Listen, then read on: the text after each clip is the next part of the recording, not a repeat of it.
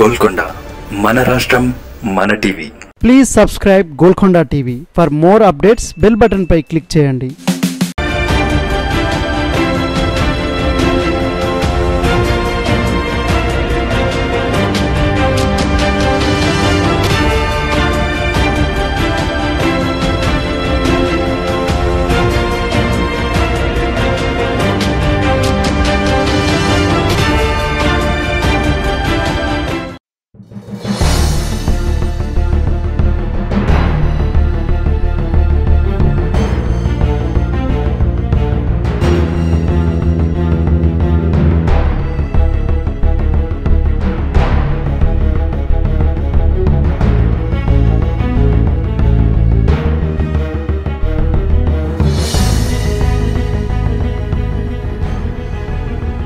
Secunderabad parliament స్థానంపై Bharatiya Janata party భారీగానే ఆశలు పెట్టుకుంది. సిట్టింగ్ స్థానమైన ఈ సీటును తిరిగి దక్కించుకోవాలని ఆయన పార్టీ బాగానే ప్రయత్నించింది. బీసీలు ఎక్కువగా ఉన్న ఈ నియోజకవర్గంలో మొదటిసారిగా ఓసీని నిలబెట్టి ప్రయోగం చేసింది. పార్టీ బలానికి అభ్యర్థి కిషన్ రెడ్డి వ్యక్తిగత చరిష్మా కూడా తోడవటంతో మళ్లీ లష్కర్ సీటు మాదే అని బీజేపీ ధీమాగా ఉంది.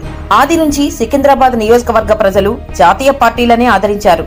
అయితే కాంగ్రెస్ లేదా బీజేపీ అన్నట్లుగానే ఇక్కడి ప్రజలు తీర్పు ఇచ్చారు.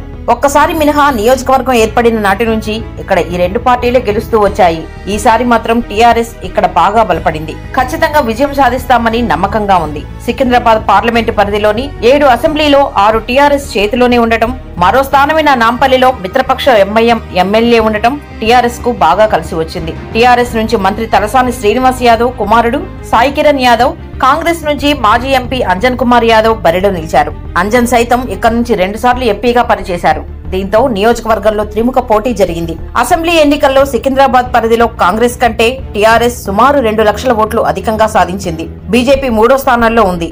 గతంలో ఎప్పుడూ కనీసం 2 స్థానాల్లో కూడా నిలవలేకపోయిన టీఆర్ఎస్ ఈసారి లష్కర్ లో గులాబీ జెండా ఎగురవేయడం ఖాయమని ధీమాగా ఉంది.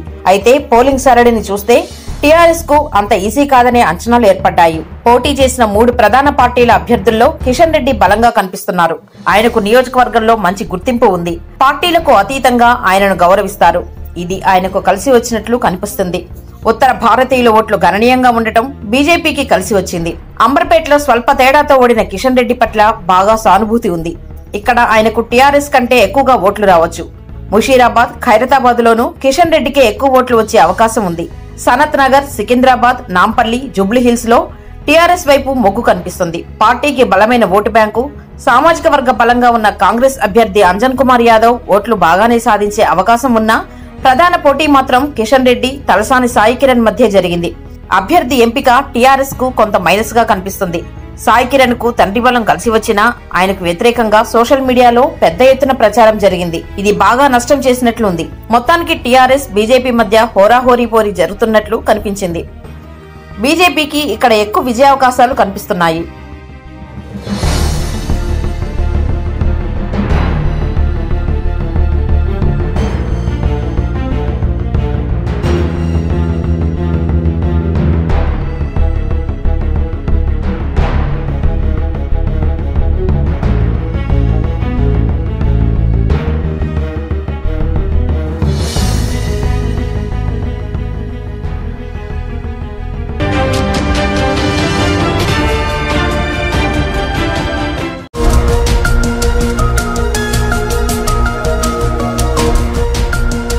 సత్యాలు చెప్పడానికి సాహసం కావాలి.